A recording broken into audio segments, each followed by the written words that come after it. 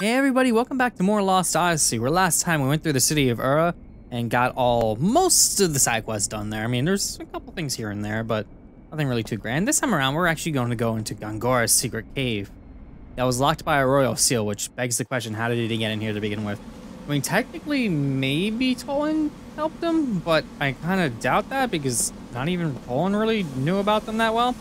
But yeah, you see all these empty chests here? It's kind of sad, but they don't have anything in them. But there are some things that we can get around here. If we look around, there is a ladder right here with a pot. So let's go down here first. And then grab this. All right, virus bomb. Moving on. Straight up, and there we go. And over to this way. Looks like we got a good chance. Alright, getting into a battle here. These things, they're obnoxious. They also can cause confusion as well as petrify. So if we have anything that kind of gets around that, that's nice, but I don't think I really do at the moment. So I think the best solution is just kind of kill them. So we could just do that. And just, again, kill them. They are mechanical nuns, so it doesn't really matter what I use at this point. Kind of just whack on them, and there we go.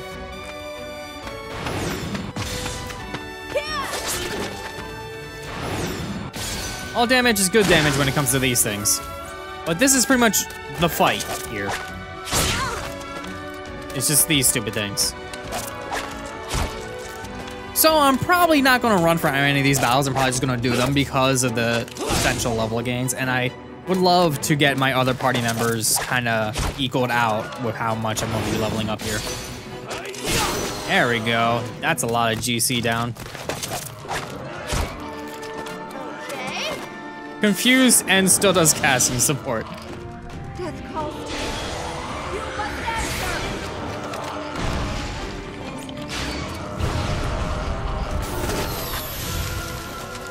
Totally fine with that. All right, we got one left over here, and the GC's low enough to where I can just kind of attack these things in the back. No real issues. Kind of just go for it, and then have you kind of finish that one off.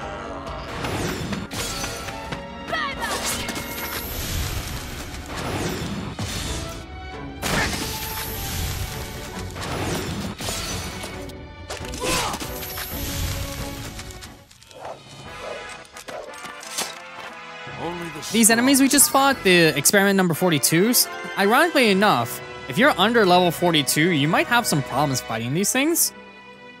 But they are definitely great to be hitting that level and beyond, because you level up once per battle, and if you have Set in your party, that's double SP, and if you hit level 44 with Set, you get double experience. The grinding here is amazing.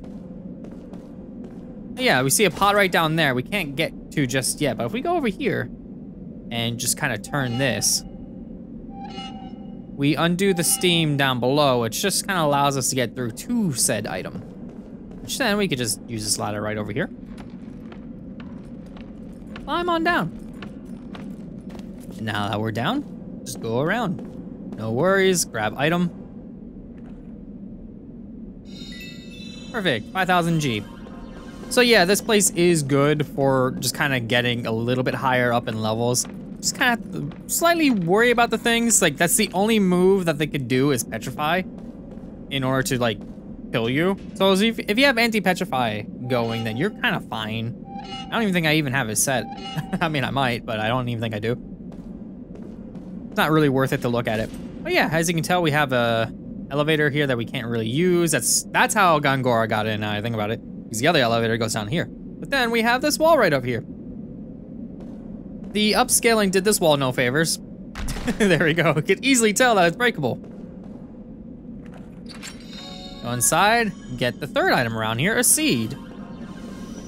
Can't really do anything about that yet. We go over here, turn this.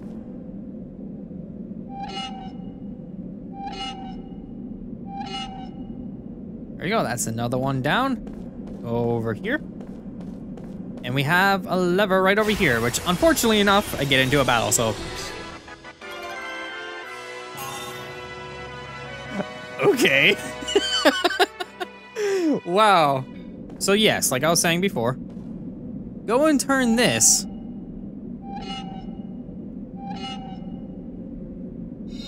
And that gives us our 4th item, Groundus Bomb. Yay. But if we go this way, see another ladder. With a, nope. Go back. Let me take care of this first.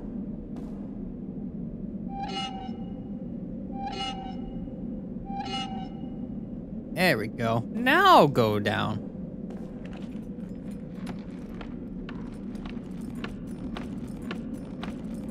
Times like this, I wish I could hit the run button on elevators. Or not elevators, well, a ladder again, still technically an elevator, but you know. There you go. 6 magic crystals, move on over. Back over here. And fly back up. There we go, and now, as you can tell on the map, we can go right through the door, or we could go left over here. Going through this allows us to get into here. With a magical lock key. Magical lock key, that was a weird scene transition there. Wrong one. Magical lock key. Key needed to battle stronger backyard enemies. Keep that in mind. We're gonna be needing that for later, but not now. For now though, we should probably head into here. I love how Kaima's just staring intently, just intensely at the door. That is hilarious. Yeah, the moment we go into here, I'm gonna just make sure, yeah, I think I'm fine. I'm fine. Yeah, just go into here.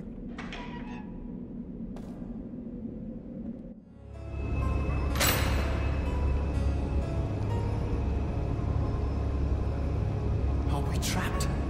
You know you get scared way too much, Shorty. Yeah, well, you look scared too.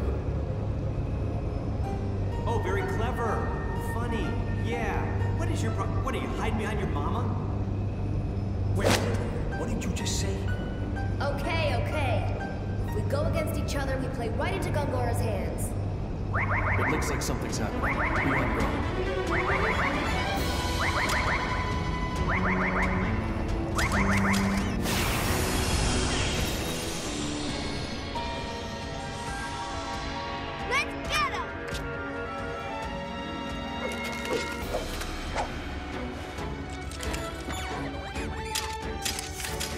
Alright, so this boss here, it's technically not really a boss, it's just a bunch of dolls, which they have metal scales on them, so we'll be getting those. This thing has the backyard weekly.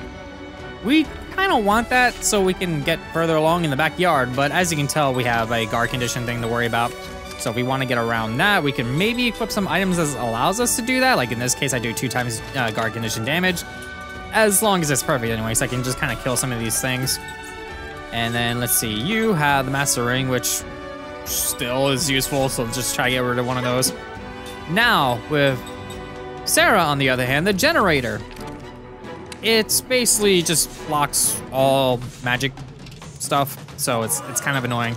But we can get around it by using Gamble, because this is a random amount of damage on one enemy. It's technically not magic, so we can get around it doing that and get rid of it pretty quickly. Because what the generator is going to do, it's going to generate more dolls. The longer, like, basically, it kind of just gets more of these just spawning, and it's obnoxious, but it's pretty much the only way that that's gonna happen. So if I want to do more Gamble, I'm probably gonna see if I can find more spirit magic stuff here. Do I have anything spirit? Yeah, there we go. Equip that, and then wrong one. Spirit magic. Do another Gamble so I can start attacking this thing in the background as well. There we go. The dolls themselves are pretty dang easy, and their attacks are nothing to worry about. Just kind of kill them to get rid of GC.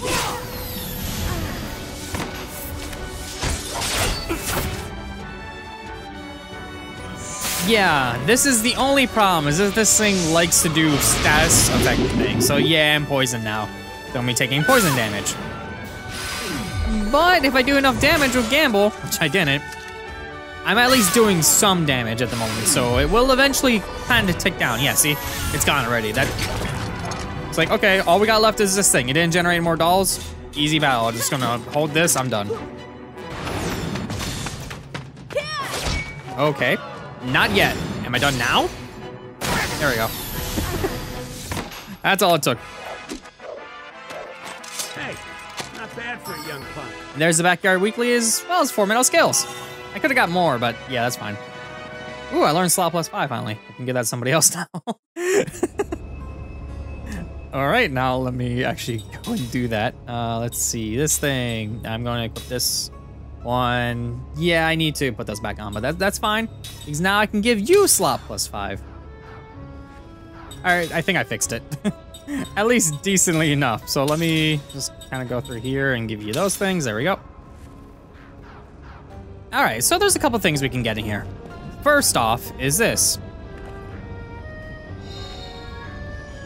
The last of the magic castles for that side quest over in the Grand Staff Construction Base. As well as 3 pendulums, nice.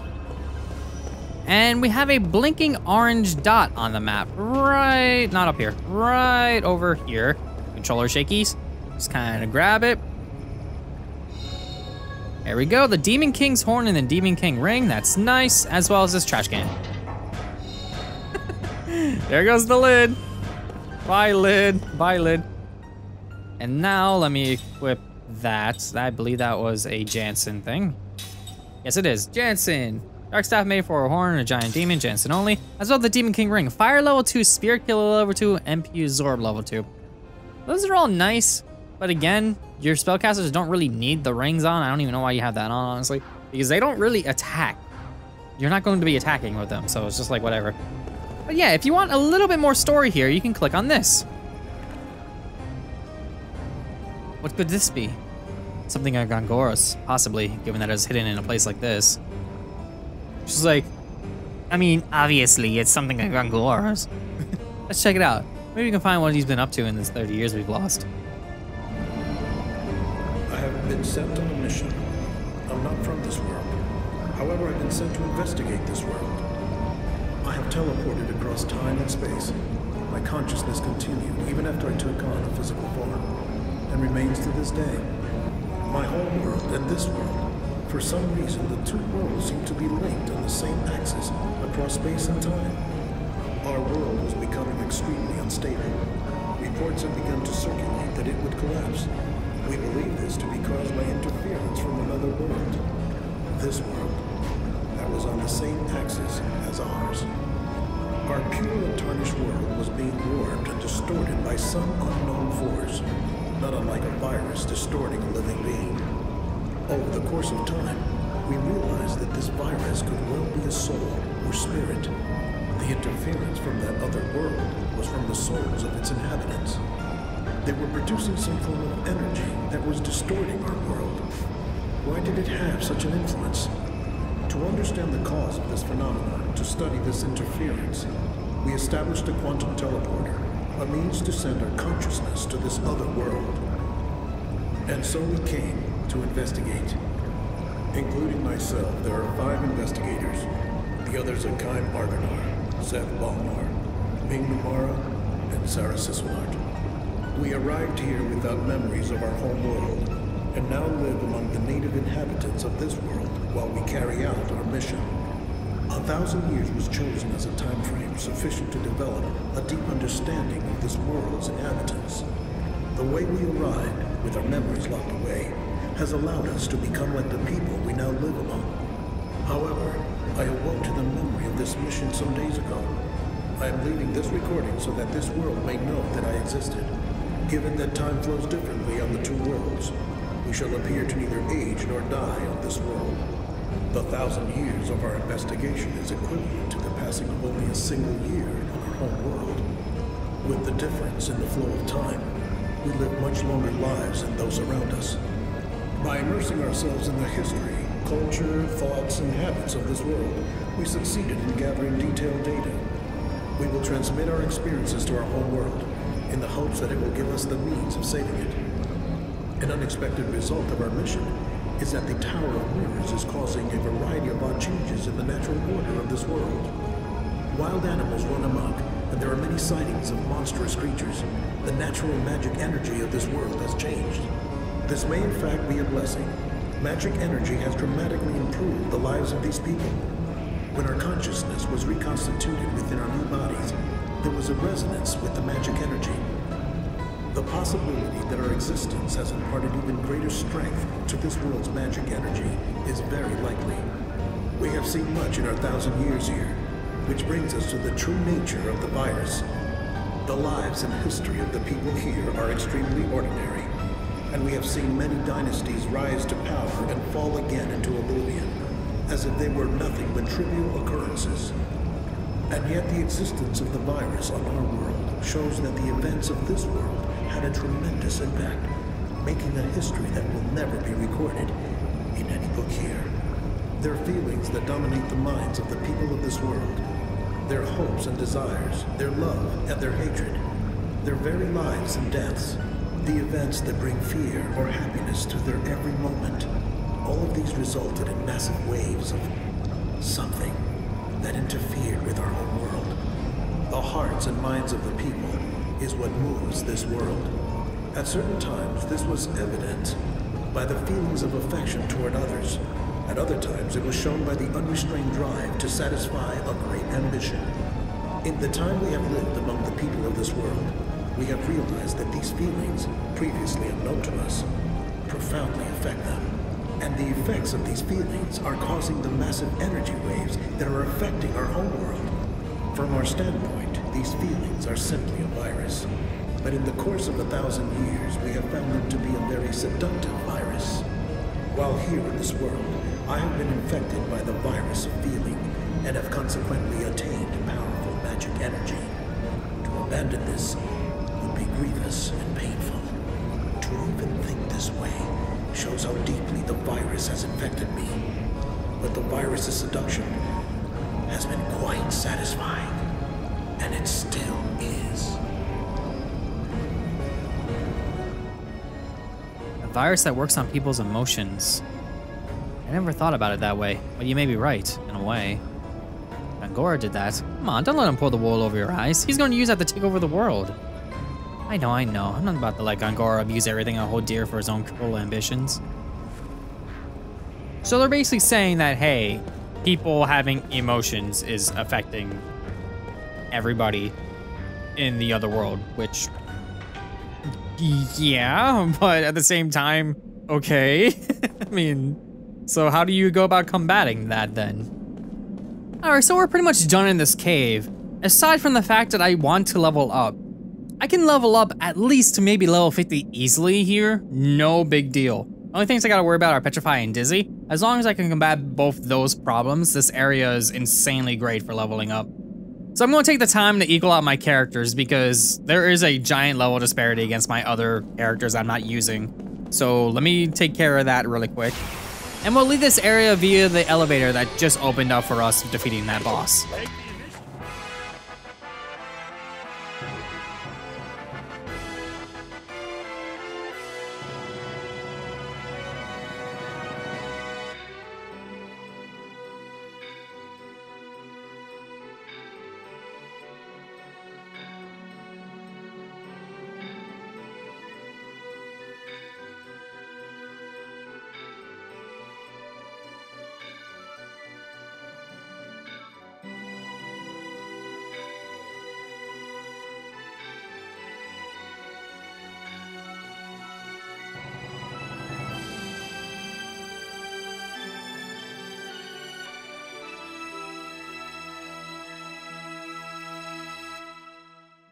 Alright, so here we are after my battles. It kind of took me a little bit because I took a little break. But the skills that we learned are amazing. So, with Jansen, we kind of went and learned Drain Shower in order to catch him up. But we also learned level 7 and level 8 Black Magic. So that's nice, that's really good. But that's not where we're stopping with that because Cook also learned some good stuff. Reduced casting time level 2. It doesn't stack with reduced casting time 1, unfortunately, but it's still enough to make composite magic level 2 cast on the same turn, which is great. Still doesn't really help Prisma though. Either way, we have level 7 and level 8 Black Magic as well that we learned. Amazing stuff. And with Mac, we've actually learned Stand Firm, 3 Combo, and Walla, as well as Spirit Magic level 7 and level 8. We learned a lot with him because he was actually kind of low. He wasn't anywhere near the other party members. And then we have Tolan. We learned complete defense, huge MP gift, which transfers a lot of users' MP to another party member. Complete defense nullifies all damage for a while. Great. Oh yeah, we also learned royal equipment, which allows the royal equipment to be equipped by the immortals. This is only really good for Time and Seth. The other two, not so much. Maybe just the accessories that we get. But yeah, those are really, really nice. And last but not least, Said, we've learned special accessory, which allows us to equip special accessories. 3 accessories, which allows us to equip 3 accessories, and double experience. Yeah, everybody now only needs 1 more skill, and that's at around level 52 for most characters, aside from Tolan. Tolan, you have to get it another way. So pretty much that's all the skills that we can learn from all the characters. Now everybody can just learn whatever. It's great. Time's level 50 because of he was in the party the whole time, so he eventually leveled up. It took him a while. But yeah, that's pretty much all the stuff that we got here. It went pretty dang quickly. Not gonna lie, it's definitely worth the time to do. So let's get out of here. But we're not done in Ura just yet. There's actually another dream we can get here. There were 3 DLCs that this game had. One of them was a pre-order bonus, which I've mentioned before. That's how I got the Sammy the Storyteller dream, as well as the Weapon Guard level 2 skill from the Master Secret script. But there was also 2 more. There was the triple bonus pack, which gave you another dream trigger called an Old Soldier's Legacy. You only can get this on disc 4. That's what we're going to be heading towards now. That's also what gave us the Killer Machine, as well as the memory lamp that allows us to rewatch cutscenes. But there's one more DLC called The Secret of the Deep. We actually don't have access to this yet. I will be going into that when we're able to. So for now, let's get this last dream trigger. If we head back to the Royal Palace and go through the castle station, we end back up in that area with all the rubble. But first, we gotta go through the Station Square, of course. I forgot this area existed because it's called Station Square, and that's related to another series entirely. In the area outside the front gates, you'll see 2 people standing right over here. If you go up to them... Look, you see that hole? That was made by a Goatson tank. My cousin was seriously wounded by that Goatson attack. I'll make them pay for this. That unlocks a memory deep within Kaim's heart. This is a DLC dream, and you get it on disc 4, like I mentioned. So it'll be down below in the description, and it'll be in the card on the top right. And that's it for Ura for now. There's not much left to do in the city, but we have a couple side quests to turn in. Not much, mind you, but we might as well get them done while we're at it.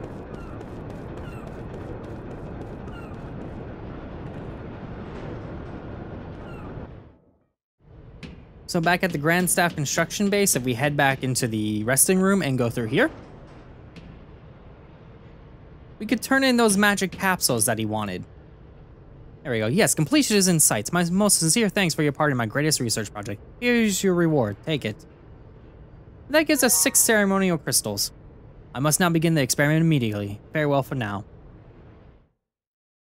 Which allows us to make the Enchanted Ring. The Enchanted Ring is a Spirit Ring. Yeah, there's Spirit Killer level 2. We just need 1 Spirit Killer level 1 ring, and then we can make the Enchanted Ring. That's about it. Nothing too fancy there. The side quest itself isn't too spectacular, unfortunately. And while we do have 1 more side quest to turn in there, we can't quite do that just yet.